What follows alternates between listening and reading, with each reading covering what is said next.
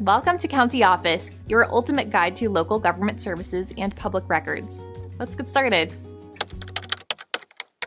What disqualifies you from unemployment? In San Saba, Texas, unemployment benefits in San Saba, Texas, are intended for individuals who are out of work through no fault of their own.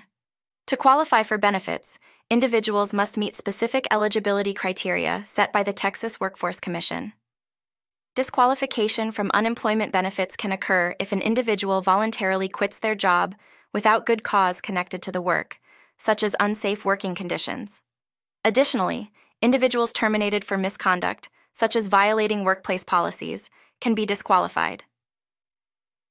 Other reasons for disqualification may include refusing suitable work offers, failing to actively seek employment, or misrepresenting information when applying for benefits.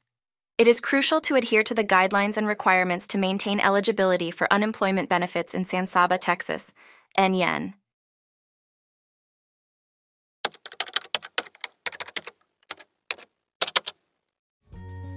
To learn more, check out these links, which you can click in the description below.